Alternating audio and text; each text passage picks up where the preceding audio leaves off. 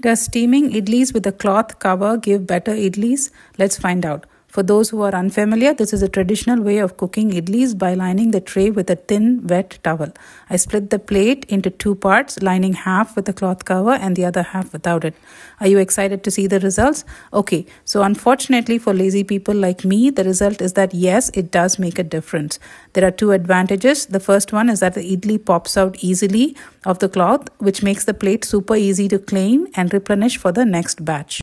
You can see the gritty bits here stuck to the ones without the cloth.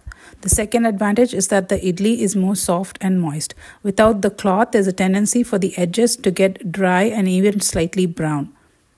Let me show you a close-up of the idlis without the cloth to show what I mean. It's a little bit dry.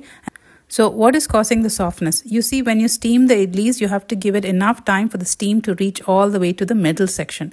But while that is happening, the outsides are getting hotter and drier once the batter starts getting set into a solid. The presence of the wet cloth prevents the temperature from rising in the bottom, and it keeps the idli much more moist compared to the one without the cover.